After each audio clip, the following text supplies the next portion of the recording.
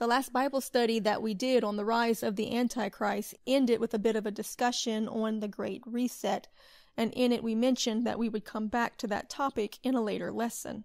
So today we're going to look at it both from a secular and a biblical perspective, because there are things that are happening right now in the world around us that are just brick and mortar truth that we see manifesting, but as everything is, it's very rooted in what was prophesied in the book of Revelations. So what is the Great Reset, according to those who themselves are orchestrating this agenda that they desire to have enacted by the year 2030? Well, if you go to the World Economic Forum and look at their own promotional material on it, their catchphrase is, "You'll own nothing and be happy." When in reality, you'll own nothing and be miserable, but they'll be happy. So what are the premises of this new world system that they are in the works now of implementing? Well, for one, there will be no private property, no privacy. Everything will be surveilled. Everything will be controlled. And some might say, well, what's wrong with everything being surveilled if you're not doing anything wrong? Well, the problem with that is who decides what is right and what is wrong? It's them. And they can change it in a moment. And as we have already seen, proven, they don't hold themselves to their own rules. They don't do what they demand that you do. One of the major aspects of this new system that is right now being implemented is that they intend to use AI a lot as kind of this new deity that will tell everybody what to do and what to think. And there will be this idea that is taught that it is something evolved and intelligent and so far beyond us that we just have to accept what it is giving us. When the truth is that the AI itself is being controlled, because there are specific people with specific agendas, and I would add even that are led by specific spirits mentioned in the scriptures, that are inputting the data. And when you really get down to the root of it, when you look at the people who have been promoting, pushing, and implementing this agenda for generations, all of them have proven to have a very dark side, or even outright openly worship Satan. And you can see the fruit of it through their actions and their agendas. Because everything that they do ultimately in the end leads them to steal, to kill, and to destroy. And this is what is trying to rule the world at this current time. They intend to use the ESG system to control who and what can be part of the economic system. This ESG system has already proven to be very evil and very demonic. If you don't know what that is, it's very much like China's social credit score, where a business or person is not rated by their work ethic or their demand or their ability to produce a good service or product. It's ranked by how well they submit or endorse the agenda of the people at the top of this pyramid. So, for example, if you do not promote abortion, gender ideology, a hatred of Christians or Israel, if you have any opposition to any of their politicians or leaders, if you do anything that they don't like at all, then they lower your score so that you can't be part of the economic system. You can't buy, sell, or trade, or get a loan, or have a job, or run a business. That's why we have seen in the last several years all of this madness, pushing all of these satanic agendas that are so destructive, because the businesses had no choice, because they've already been brought into this ESG system. But thank God, at least the people have been rising up against it to this point. But something will happen according to Scripture that will shift things practically in an instant. But first, let's continue on what the Great Reset is according to the own documents, writings, and boastings of the people who are implementing it. It will be a global government. Some of its key features are a global digital ID system, a global digital currency, And make no mistake about it, the reason for that is so that they can control you entirely. When they say that you will own nothing and be happy, what they're really saying is you're going to be a slave, because somebody has to own it. And who's going to own it? The state. Or in other words, them, the ones at the top of the pyramid. And everyone else will be their serfs. They will have no private property. They will own nothing. They will be able to do nothing but work continually. You can already see this being implemented in the fact that you have to have 100 subscriptions for things that 10 years ago you paid for once and you owned it. This is not a conspiracy theory. This is the truth. This is the facts. You've got to start reading what is really happening, because it is lining up perfectly with what was prophesied in the book of Revelations. Because basically, this new economic system means that you will have to give total allegiance to and basically worship this system. Because if you do anything that they deem to be in opposition to it, you can't buy, sell, or trade, or be part of it. Which means you can't exist, because they will own and control and surveil everything. If you question, if you preach the truth that is in the scriptures, if you speak anything against them politically or even logically, because we know, we've seen these agendas, the things that they're pushing, they make no sense. And if you just try to speak facts, you get fact-checked by the orbiters of deception, claiming to be the opposite of their function.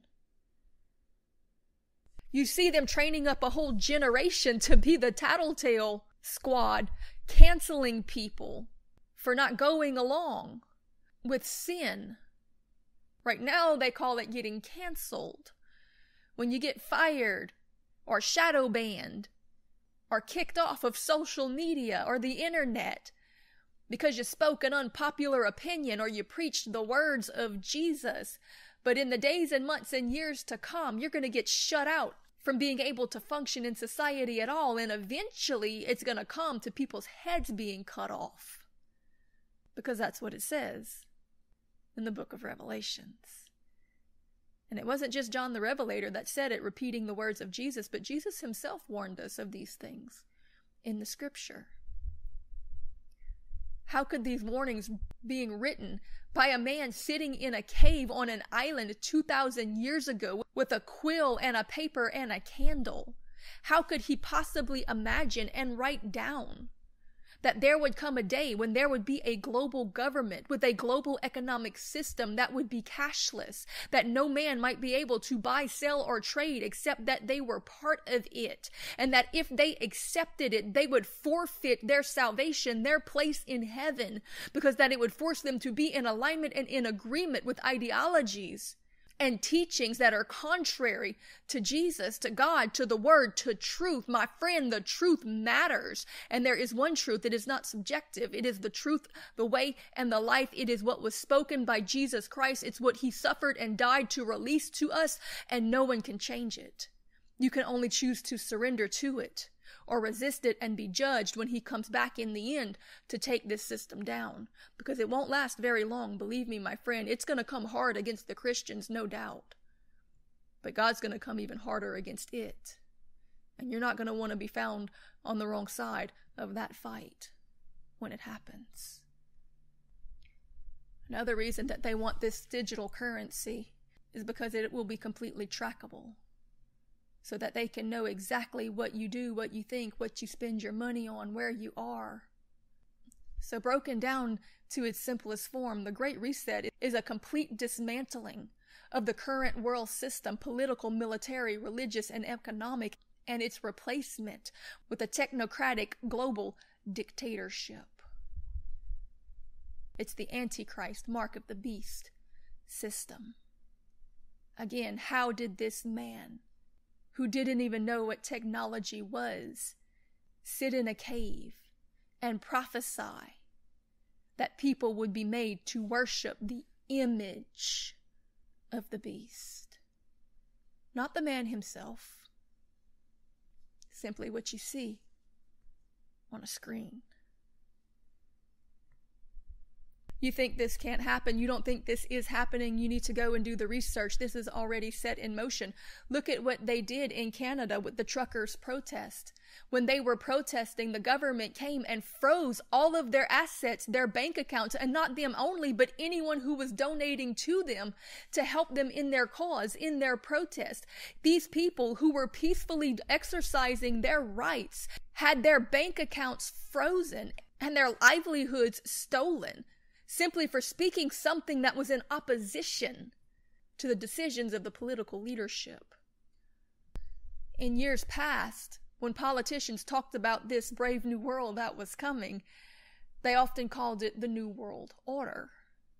That began to catch too much attention, so the verbiage shifted, and they now call it the Great Reset.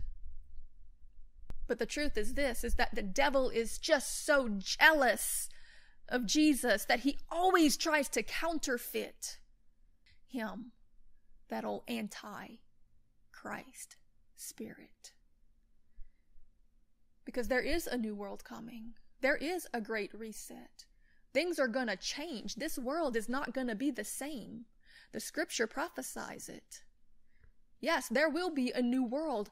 Yes, there will be a new order. The Bible says that Jesus is coming back with New Jerusalem and that he will rule and reign the nations for 1,000 years.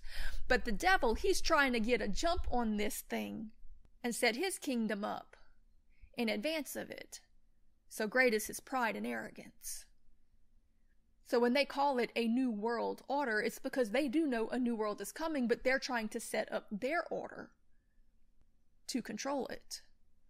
In the not so distant future, in a very short time from now, the world is going to be just as different as the world after the flood of Noah was to the world before it. And those who know what is coming want to rule this new world with their own order. And the crazy thing is this, the world has reset before, according to the scriptures. And these same powers and principalities have used other world leaders to try to take over it in the past when it reset as well, but they failed, yet their pride makes them keep trying.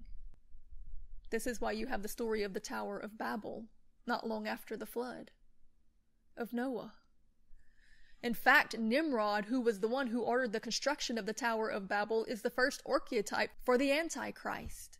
In fact, he's the first one who set up a governmental system that caused the people to become dependent on him instead of God. The people were not being obedient to the mandates of God. They were being obedient to a man who was giving them instructions that were in contradiction to what God had spoken. He set himself up to be worshipped in the place of God. When it says that he built a tower to heaven, it's not like the little Sunday school message that implies that he wanted to be where God was. What it really means is that he set himself up an elevated pulpit so that people would worship him in the position of God. And that's what the Antichrist will do. And that's what this system is being set up to force you to come into agreement with. But the Bible is very clear that if you do not resist, you forfeit your place in God's kingdom. And some will have to resist with their very lives, because the Bible says that it will become such a terrible dictatorship that many will be beheaded and lose their lives for refusing to be part of this new global cashless economic system. When you really do the research and you get into it, you see that a major leg of this new economic system is going to be based around climate change. It's part of the way that they're going to control people and strike fear within them. And one of the reasons for that is because what is coming is the same thing that happened in the time of Noah. The Bible says that God will not pour wrath upon the righteous, but that the wages of sin is death. There is a law set in motion, and God in his mercy is always calling us to repentance so he can stay that judgment, because he doesn't want us to have to face it, but eventually it will come. But as long as people are preaching the truth and people are receiving the truth and people are getting saved and cleansed and changed and walking in right standing with God, then they become the salt that preserves the land and pushes back the tide of judgment. But when people stand in rebellion and pride and opposition and come into agreement with things that are demonic and are against God's teachings and commandments, then you set the clock back in motion and the devil comes to collect. He says, hey, look, the wages of sin, they earn this. And when there's not enough righteousness left to preserve the land, then judgment has to fall on it. Just like in the time of Abraham, whenever he said, would you not spare Sodom and Gomorrah if there were 50 righteous? And God said yes, and then he kept saying 20 righteous, yes, 30 righteous. He got down to the fact of the matter that there just wasn't enough righteous people in Sodom and Gomorrah to justify continuing to allow the wickedness and the sin and the suffering and the rebellion and the destruction of the souls of the people that were being born into it and just going right into damnation because they were so polluted and corrupted. And so judgment had to fall on it, not only for its sin, but it says in the New Testament as an example to those who would after choose to live ungodly. In other words, to us right now, because in the end, when the wrath of God falls upon the entire world, the whole world will be like Sodom and Gomorrah, raining hell, fire, and brimstone. There is something coming that will be astrological, that will be geological, that will change the world forever. And it's the same thing that caused the flood of Noah in the past. Only the Bible says that he won't allow the whole world to be destroyed by a flood again. This time it will be by fire. So whatever caused all the fountains of the deep to be broken open and all of the major destructions that changed the whole world in the time of Noah, it's gonna happen again. And the book of Revelations describes things like great mountains falling into the sea, the stars falling from heaven, great earthquakes and upheavals, storms, the seas raging, wars and perplexities of nations. There is something coming and they know exactly what it is, and they are all jockeying in position because they know that everything is gonna collapse and they want to come out on top on the other side of it. So while all this is happening, because that righteousness is being removed from the earth more and more, they're going to try to tell you that it is global warming or climate change or it's the human's fault, but they'll never tell you that it's because of sin and that the only way to stop it is to repent. But there will be at least two preaching it, the two witnesses that the Bible says will be preaching and prophesying from Jerusalem, warning until the very last whenever they finally kill them. And then leave their bodies for 3 days in the streets, but God resurrects them. The reality of what's coming is far greater than any Hollywood movie could ever depict. And the truth is that we are seeing it manifested right now. Because in order for this thing to happen, the current world system has to collapse. They're going to make you desperate. In fact, they brag that they'll make you ask for it. When the economic systems that you know have failed, when there's no more food and they've starved you out for a while, when there are plagues and pestilences, the Bible clearly says that the Antichrist will kill by these things, by famine, by the sword, by war, by pestilence, by the beast of the earth. Everything is falling into place. So don't be deceived when they try to sell you this thing with sugar and sprinkles and claiming to be your savior. You'll own nothing, but you won't be happy. In fact, if you choose to partake in this, you'll never be happy again, because in the end, you'll suffer eternal damnation. They plan to use the celestial and geological upheavals that are coming, that are actually part of the end of this dispensation, to get you to join their system. They will claim to be able to save you from it. Yes, there will be plagues, there will be massive earthquakes, there will be mountains falling into the sea, famines and wars in diverse places. And they will claim to be your saviors. They'll give you the food that you need, the medicine. They'll even give you a place of protection. They will claim to be able to save you from what's happening. But you'll have to be part of their system. You'll have to take the mark of the beast. You'll have to forfeit your soul and give them your allegiance. But in the end, when the fires come, and the Bible says that men's hearts will fail them in fear for what they see coming upon the earth, and the whole world begins to burn like Sodom and Gomorrah, then those who chose to put their faith in God and say as Shadrach, Meshach, and Abednego did to King Nebuchadnezzar, that we don't even have to think about our answer. We will not bow the knee to anyone but our God. And he is able to deliver us out of the hands of any man, but even if he doesn't, still will we not bow to this system? That's what those 3 Hebrew kids said. And you know what happened? They were thrown into a fiery furnace, but it didn't hurt them. So in the end, when the fires are falling upon the earth and everything is burning, and you're not allowed into their bunkers and into their man-made arks, these things that they have designed to try to out-engineer the very wrath of God that the Bible says will not help them, that they will literally cry for the mountains to fall on them out of fear for what they see coming upon the earth. Yet the saints, the believers, the men and women of God, it says, will be heard singing in the fires and will not be hurt. They're going to be just like Shadrach, Meshach, and Abednego. Now, this might seem a little far-fetched until you do a little research and see that the world leaders really do believe this is coming. They know things, and they're putting their money and their resources towards it. In fact, the Prince of Saudi Arabia has begun the construction of a major city miles and miles long that he calls the Line. Most of it will be underground, and he plans to have it finished by 2030. Many of you have heard of the seed ark, where they store all of the seeds on the earth up in Switzerland.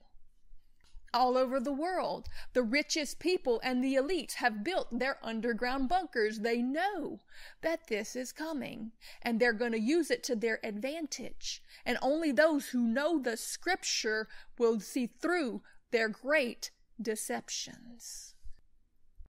The Bible talks about 8 world empires that rule the earth until the return of Christ. We are currently in the 7th. When the 7th falls, it falls suddenly. And out of the destruction that it brings, the upheaval, it says that very quickly the 8th rises up, because in actuality, it's already been set up. They just need a problem to create the reaction of panic that will allow them to offer the solution that will make the people accept it. So when the 7th falls, which is the one we're in now, there is an empire that has ruled the world for the last several hundred years. It is very familiar to most of the people who will be hearing this message. You have lived in it. But it will fall. It will collapse very suddenly. And out of it will rise the 8th. This shift, this transition is where we are at now prophetically. That's why you see all these crazy things happening in the economy, in the world, in wars, in the politicians. So you better get ready, because when the 8th rises, that is the one that the Antichrist comes out of, but he only rules for a very short time. And then Jesus comes back and fights against him and all those who were in allegiance with him. You better know the scriptures, because you're living them. I think it's significant that it is the 8th world empire that the Antichrist comes out of, again, knowing that he always tries to counterfeit our Jesus, because in biblical numerology, 8 is the number of new beginnings.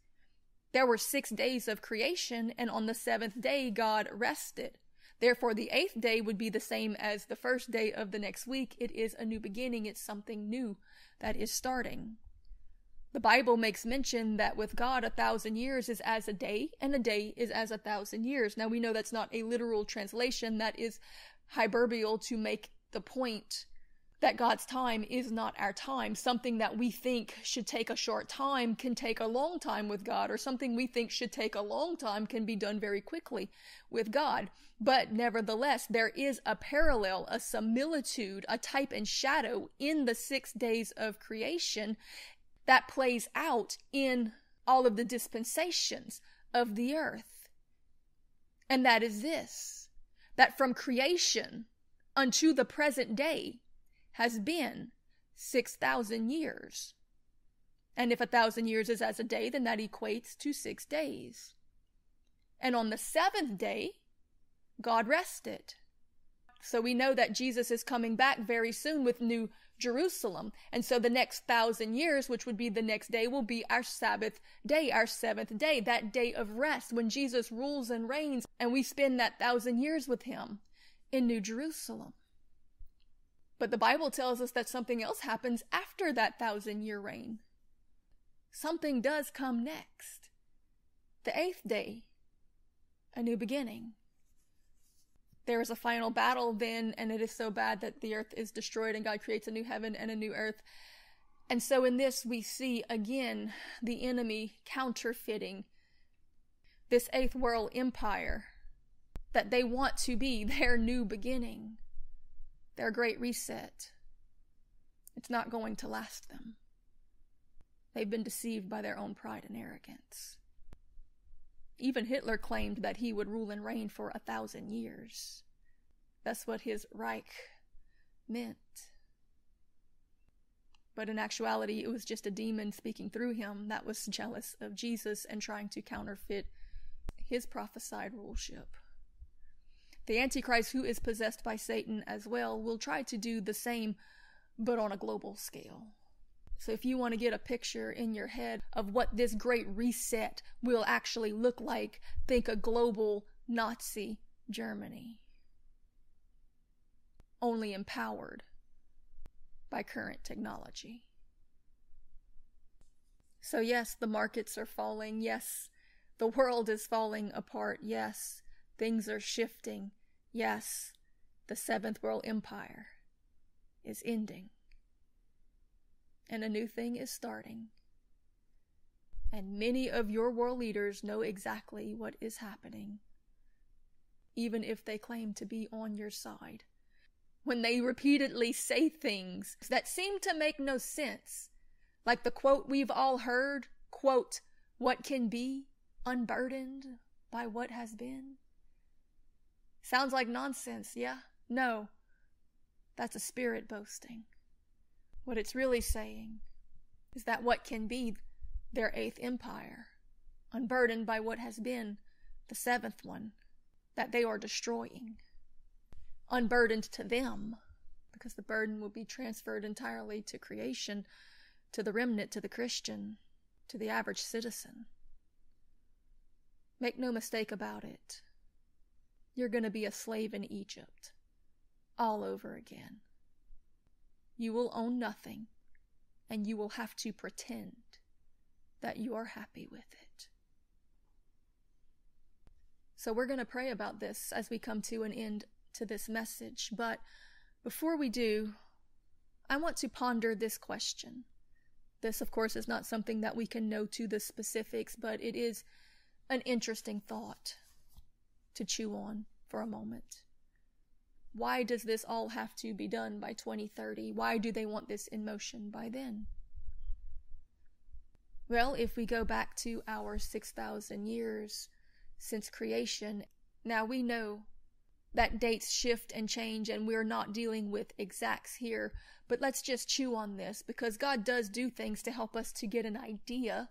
We may not know the day or the hour, but we can know the times and the seasons.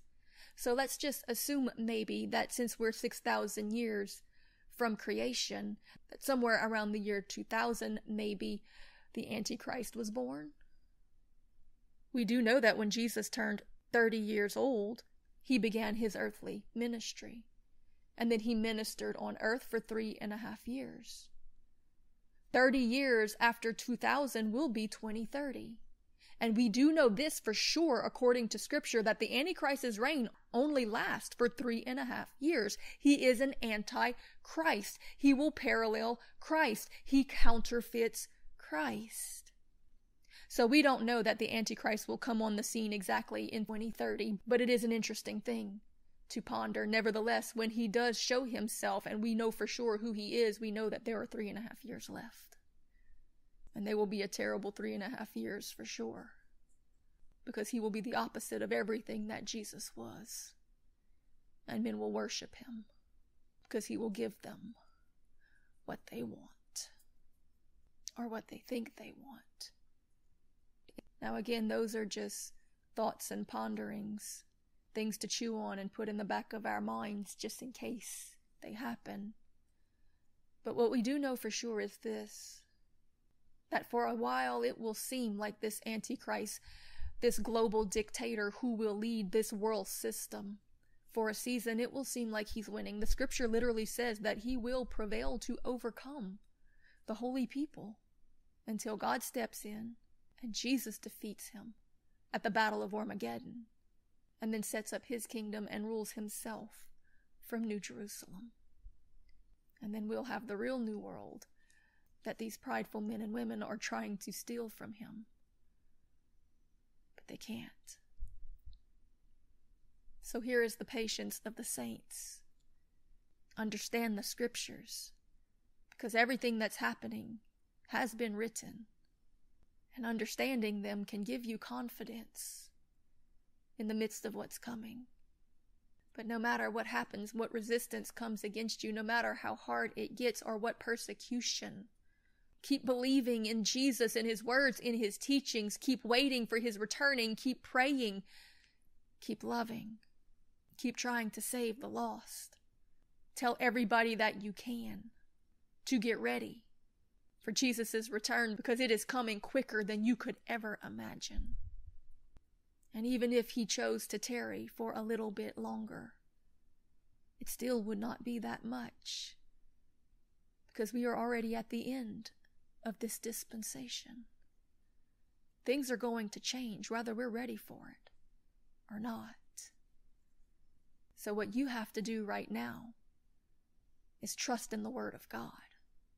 Pray, repent, get into right standing. Build your relationship with the Holy Spirit so he can lead, guide, and direct you through what is coming. You're going to need boldness. You're going to need confidence. You're going to need grace in abundance. You're going to need to be strong and do great exploits. You're going to need to know your God so that you don't fall to deceptions, because they're going to be great. They're going to be so real. They're going to be so technocratic. And it's going to be hard to resist them. There are going to be scary things happening in the earth and in the heavens. Things that they know are coming and they're going to use to their advantage. If you don't know the truth about what's been written in the scriptures. So, Father, we ask you to give us wisdom today. We ask you to help us to understand what's in the scriptures. We ask you to speak to us and to teach us and to lead us to the right teachers and teachings that can help us to understand what has been written. Help us to take this serious and not just fall into this system that's meant to enslave and destroy the souls of men. We don't want to be slaves in Egypt. If we got to follow you out into the wilderness while you send judgment and plagues upon it, let your will be done. You've done it before. You'll do it again. You'll take care of your remnant. You'll tell us what to do, where to go. You'll empower us. And when the fullness of time is come, you'll come back for us. Oh, may we be found still full of faith, waiting and anticipating your return and deliverance. May we be a bride dressed in white with our lamps trimmed, being a light in the darkness, ready to meet you when the trumpet sounds and calls us to the marriage supper of the Lamb, that we might rule and reign with you 1,000 years in New Jerusalem. Oh, it seems so far-fetched to the human mind, but how can we doubt it when we see everything prophesied about it coming to fruition right now? Thank you for joining us today. This program was brought to you by HOWC Media Ministries. For more messages like this or information about our ministry, please visit us online at heartofworshipchurch.com.